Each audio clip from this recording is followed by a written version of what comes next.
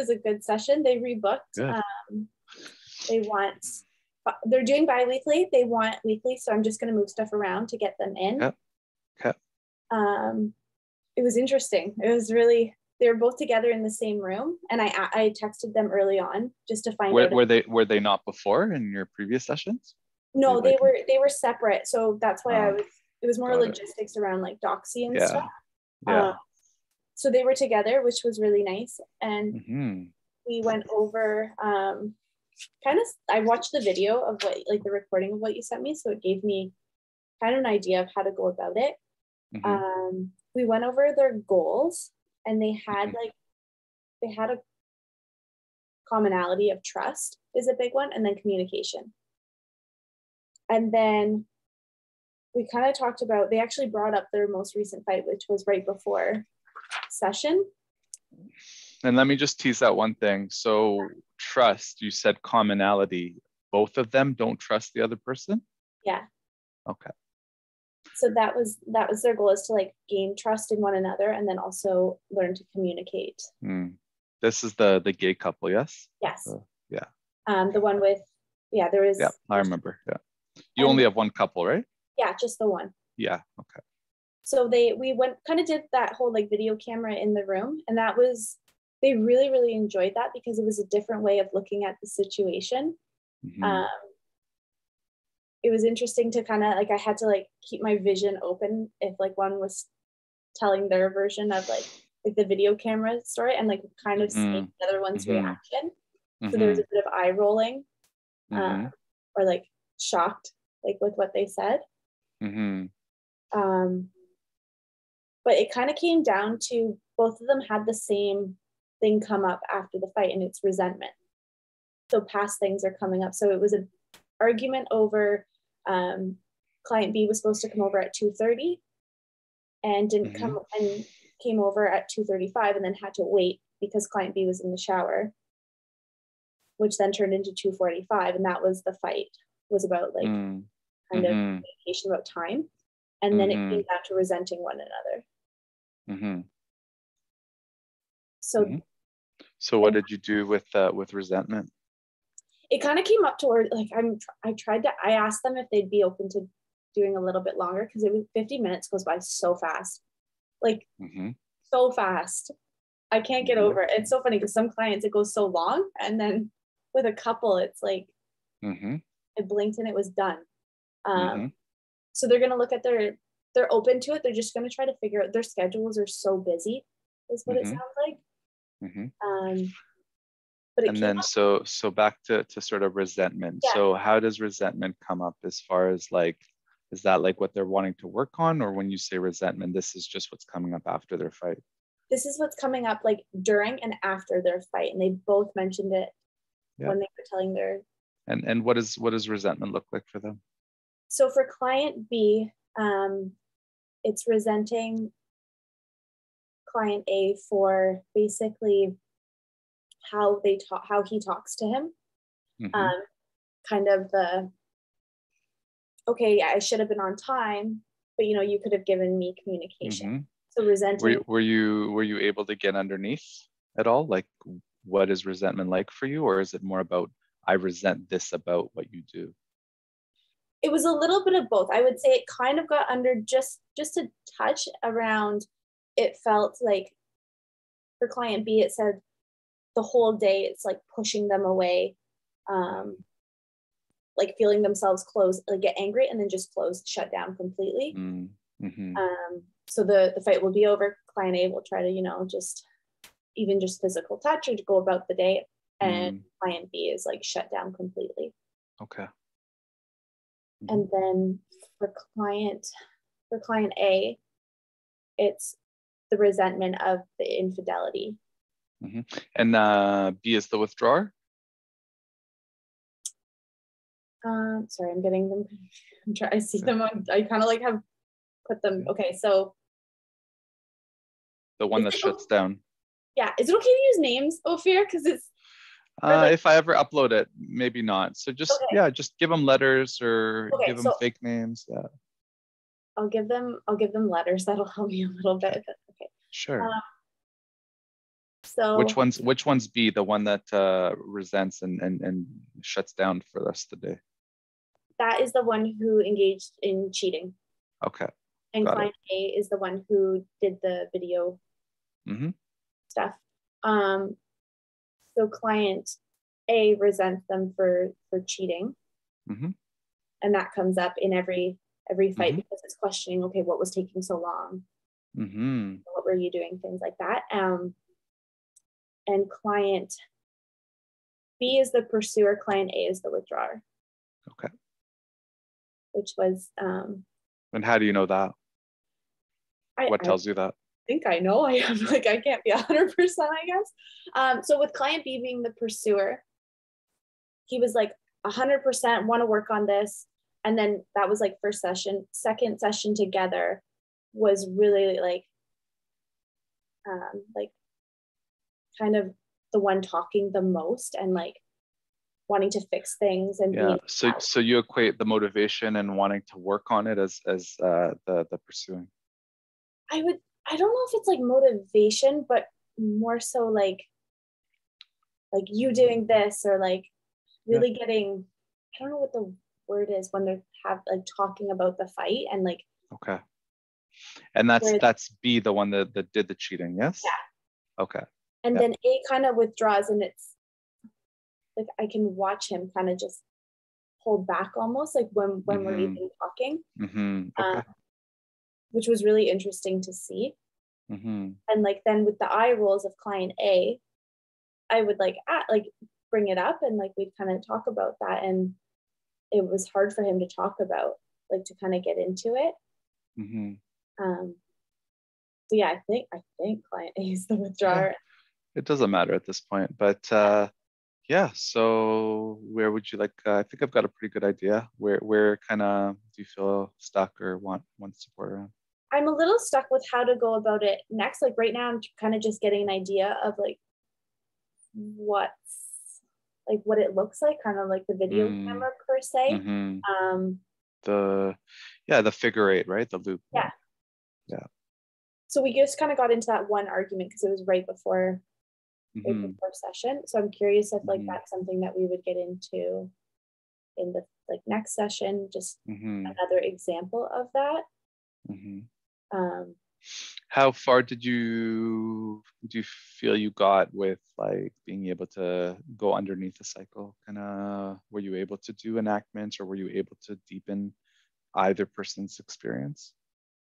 I would say like a little bit. I think I wasn't able to do enactments and I talked a bit about it like beforehand, kind of like the gist of EFT, which they really enjoyed. Like they were, wow, really liked it, which was nice to hear. I would say not necessarily enough in that session, but they both kind of said the same thing, that it was nice to listen to each other's like video camera version without kind of going at one another. Like they were able to step back and actually listen fully, even if it was hard for them to hear. Yeah, that's good. That's very good. And how far did you get as far as getting underneath it? Like, what do you remember as far as their internal experience of what the other person does? Like the word resentment as an example. Like, what is the internal experience of that? You got to be shutting down afterwards, but that's more about what happened after the fight. What about in the session? What were you able to get them to feel in the session? Anything at all that you noticed?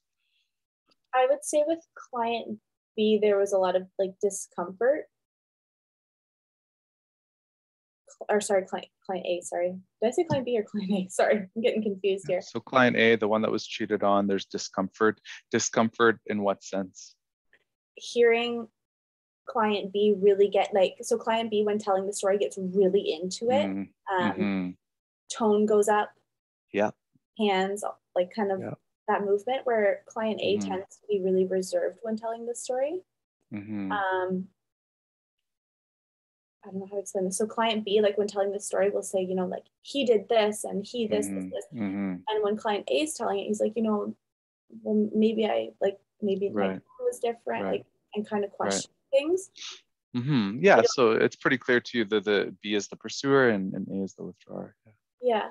Yeah. I would say I need to get more under the hood next session. I think I'll have more time now that we didn't we're not gonna like go so much into like EFT and all that stuff. So hopefully more time. Yeah. For me anyways. I was super nervous, I think, just going in. You can book the longer sessions as well if that helps. Yeah. Okay. If you have time for it. Yeah, I think it definitely was neat because I felt like we were just getting into it, and then it 48 minutes. Yeah, you can see why when people are now doing the MDMA therapy, it's like 6 to 8 hour sessions. Yeah. That'd be so long. I can't imagine, but I could at the same time. Once you do a 2 hour session, you're like, and that goes by really fast. Yeah, it's just kind of the next step. Is that not in Canada though, Ofir? Like not yet, or is it just like? Just clinical trials right now for both psilocybin and MDMA. Okay. Yeah, for different purposes. Yeah. MDMA is more for PTSD, but in the 60s they did a lot of research with MDMA for couples therapy. But they're still going on. Not in Canada, I think in the States. Yeah. MDMA, but yeah. Okay. I heard about that. Something about Washington I read about, and that's why did it come to Canada? Yeah. No, not yet. There's people doing it, but not legally. Yeah. Yeah. So I'd say this week coming, like definitely getting under the hood more is what I need to do. And I guess I'm just curious how to go. Like, how can I go about that more? Like, how do I hone in on that more, I guess is. Yeah. When you think back to that session, what are some key experiences that you noticed, whether it's kind of the tone and the nonverbals, or even some of the words that you noticed? Like, I bet you have a pretty good grasp of what, if I had to force you to talk about what's his experience, what's his experience, and you could be able to articulate it, and you'd probably be pretty close. I'm just trying to think back. Okay, so just like even verbals or nonverbals, like with client B, they talked about being like resentful and pulling away before session, like after the fight for a couple hours after. And then during session, they're really like touchy, huggy with their partner. Yeah. So even right there, you can go, you talk about being more pulled away. And so you can go there. You can go, right now you're being more touchy.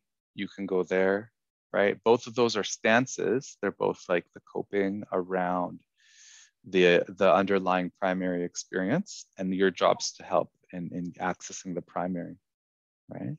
Yeah. And so one example is simply like to point out, oh, so this is what you do, right? When you do that, what's coming up for you. You can go that way. You can tie it into A's behavior, right? If you're talking about a particular instance, we're talking about triggers, right? So before you did that, what do you remember A doing before you did that, right? You link it back to A's behavior. Okay, so A, give me an example from what you remember. What did A do right before B pulled away? In that experience that they were talking about. What's the connection? A tried to find like a balance between that, so kind of to like mend the argument per se, being like, okay, yeah, I was, I should have like texted to say like I was on my way. And and that was a trigger for B.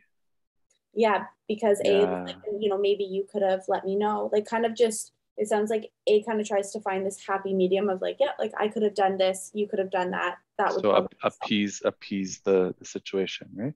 Yeah. So then you go into, so when A does that, what's the message you get? What's the message, and you look at B, how do you interpret that? What is he trying to do? What is his intention? I kind of brought that up actually, and client B was like, I kind of asked like what that does for client B, because he was really triggered by it, and he said Yeah. it just makes me think that like nothing, like he's right, I'm wrong, and basically telling me what to do, like a dad. He's Right. saying like a Right. father. So you hear it as he's telling you what to do. When you are told what to do in that way, what do you think to yourself? Actually, I kind of did this So without actually saying these. yeah. So what do you remember, or what do you think you would say to that? What do you think to yourself?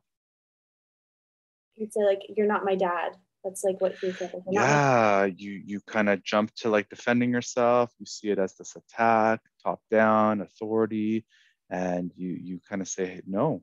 You kind of want to push back, right? Mhm. That's what you want to do. That's what you show Yeah. you do. You push back, right?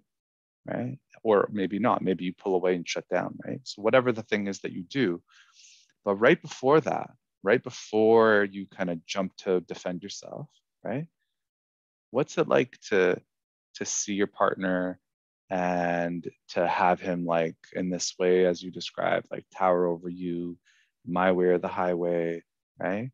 And you see I'm like softening my voice and I'm like just Yeah. trying to join him in that and give him permission to soften. Like what is that actually like for you before you jump to that, right? Like to see your partner as this like authority, and like what do you tell yourself, like what do you think to yourself in response to that? And he might say, um, I hate it, I don't like it, oh, it's not a fun experience, right? Hmm. Right? You just keep going with it. You just kind of, we call like revving it up, right? You keep just revving it up until you start to see some softness, right? And you follow the softness, right? Okay. Did you get to see any of that softness from B at all? Um. It's harder to see the softness from a pursuer Yeah. because I would. they're pursuing, right? And that's our job, is to help soften it. Yeah. I would say they would probably they probably got more revved up per se. Like they're Hmm. very Yeah, vocal with their hands, and like yeah. they kind of And like. that's where, and you can go back to like, oh, and it makes you want to do that, right? It makes you want to be all big and strong and, puff up your chest. But underneath that, in response to you thinking he's telling you what to do, it has to be his way, you know, there's different ways of getting there, right? So one way is to go, that must be pretty scary, just to throw something out there, or that must be just really hard to deal with, just like a more abstract, ambiguous emotional word, right? Must be Okay. really hard to deal with, like it must be pretty uncomfortable, right? These kinds of words. And then they go, yeah, okay, pay attention to that. Where can you feel that in your body? He's telling you this is the only way, this is my way, and you're one a part of you wants to fight back, and a part of you just doesn't like it. What's that like, this part of you that doesn't like it? You're just kind of expanding on it, right? And if it's too hard for them to access it, you can go, you know what, yeah, it's really hard to stay with it, it's really not comfortable, right? Yeah. Yeah, can you let A know that? Can you let him know how uncomfortable it is to stay in the space? And that's it, and that's your enactment. How often do you do enactments, Ophir? Like in a session per se? Like I've kind of that was kind of my question. Like. In a 50-minute session, at least one, at Okay. least. Yeah. In an extended session, at least one each. And when I say enactment, I'm not referring to when the receiver of the enactment, of the expression of the enactment, enacts back what it's like for them. I don't count that as the enactment. That's still the first enactment. So it's Okay. like one each, like one. Usually in 80 minutes, you have enough time to do, or I at least have enough time to do. But if you could at least do one even in an 80-minute, or one in a 50-minute, that's good. Okay. Yeah, but always aim for at least one every session. Even in my 30-minute session, when I'm doing the 30, 30, 30, I still go for one. Okay. Yeah, unless it's like a very, very sensitive, like traumatized, one of them is traumatized, because you don't want to rush it if you don't think that the either the side can share it vulnerably or the other side can't receive it vulnerably. Okay. Yeah. but you still want to give them some kind of an experience. So even if you just enact a coping, that's still helpful. Like for example, when you when you said that thing to me, I took that to mean that you want to tell me kind of how to do things. It's like, it's your way, and all I want to do is fight back. That's a good enactment for a first session. Okay. It's just instead of getting angry, it's saying that I'm getting angry. So it's like a step towards a more primary feeling, and it's refreshing for the other side to hear this like ownership of their secondary response, like of the anger. It's really like can be really refreshing if they've never taken kind of accountability of that before. Okay. Yeah, looking back, I feel like I could have done an enactment like certain times. You can always do an enactment. Yeah. The idea of an enactment is when you hit a floor, an emotional floor of any kind, when you're working with one person, the natural transition to move to the other person is an enactment. Because what you're doing is you hit your emotional floor, you enact that emotional floor, or at least you enact that it's hard to enact that. You know what I mean? Like if it's too hard, enact how hard it is, enact how scary this is to do this. And then that's an enactment still, because if you can't do it, that's fear coming up. And if you don't want to label it fear, just label it anticipation, label it expectation.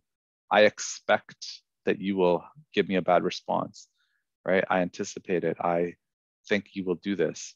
If you don't want to own the fear, that's okay. And would you have them both turn towards each other? Like, yeah. It's only an enactment if they're both looking at each other. Okay. Do you? And there's smaller enactments too. There's you enacting for them, right? There's, what's it like to hear that, even though they haven't looked at each other, but like you're moving to it's not all or nothing. So you're moving towards being able to look each other in the eye. But if it's too much, it's too much. We call it thin slicing. You thin slice a baby step for them. Okay.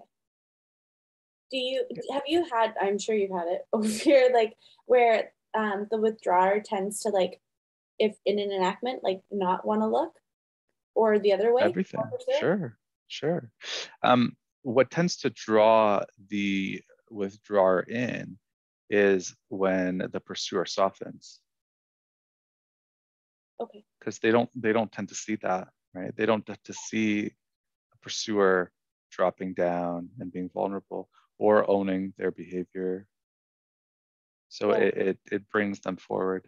And if you get to the place with the pursuer that they're already dropping down before they even enact, right? The withdrawer is like experiencing all this. That's shoring them up as well.